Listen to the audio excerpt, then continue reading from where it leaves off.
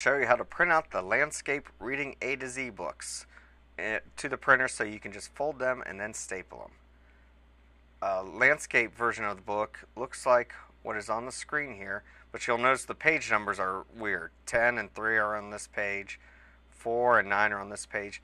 It's so when you print them out, all you have to do is fold the pages over and staple, no cutting. So to do that, we need to open up our Reading A to Z book PDF in Preview. I have it right here on my desktop.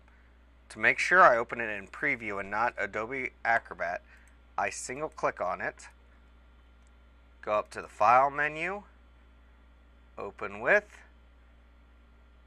Preview. And Preview might be down on this list, but find the Preview app. Preview will open. I will go to File and then Print. I need to select two-sided here, and if this does not show up, you need to select a printer that you can do two-sided printing on.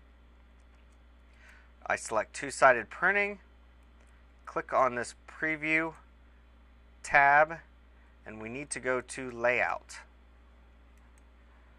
Under Layout, there is an indicator for two-sided printing. Long edge printing is when you are printing out a paper that is in portrait mode, long ways. We are going to do a landscape, which is sideways, so we need to put this on short edge printing. We do that, we hit print, and it will print out your document to the printer, double-sided, ready to be folded and stapled.